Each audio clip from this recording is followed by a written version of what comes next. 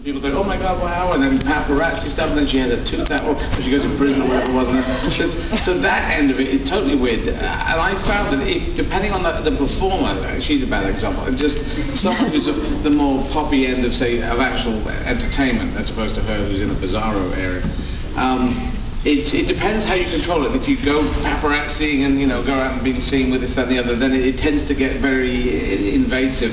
I've tried to make it. Well, finally, being a transvestite, it's probably best not to. It's best to be kind of cool and laid back. Otherwise, you don't want everyone gunning for you. Strange transvestite invades. So it's been pretty good actually. And you meet some really nice people, and you meet some people who are real assholes, and you can't quite tell, but when you're before you come into the gig, what people are going to be like.